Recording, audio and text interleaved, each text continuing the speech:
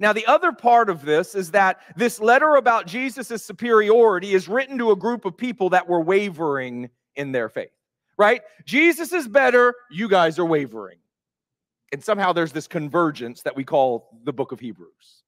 It's the beauty of Jesus and the struggle of Jesus' people. They started strong, but at some point they drifted. The author even says that they were neglecting their great salvation.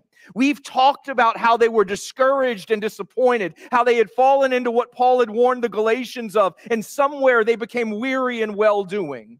But here's what we've not yet talked about.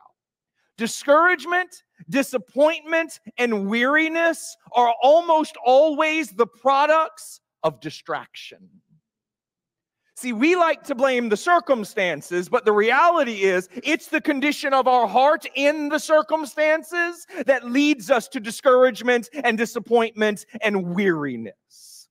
And so there's this truth that if our hearts are distracted, we are prone to weakness that we're not prone to when our hearts are set where God desires that they be set.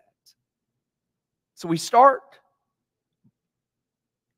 with Jesus, right? This letter starts with who he is as the Son of God, with what he's done for us in life, death, resurrection, and ascension. We follow him because he's worthy to be followed. But if we're not careful, our attention turns from him to ourselves.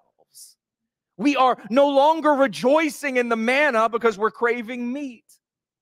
We're no longer abiding in his presence. We're dreaming about our future. We're no longer singing of the beauty of his sacrifice. We're lamenting the difficulty of our surrender. The excitement wears off, and the immaturity, the imperfection of our hearts starts to come through.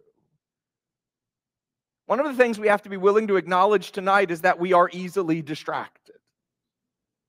But the beauty of Hebrews is that it tells a distracted people that there is a remedy for your distraction. Not just for your discouragement, because a lot of us have believed that if this would just change, everything would be all right. Right? When God finally does this, then all of it's going to be good. I'll be able to be obedient when God fulfills the promise that I believe he's made to me. And what Hebrews is telling us is God doesn't have to do anything to change your heart. Your heart has to be set where it belongs.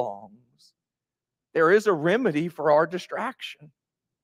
But the remedy is not what most of us expect it to be. It's not about being more focused or more disciplined. It's not about finding a strategy that works for us. It's not about the right reading plan that captures our attention or finding a community that makes us feel like we belong. The remedy for our distraction is this: we have a high priest.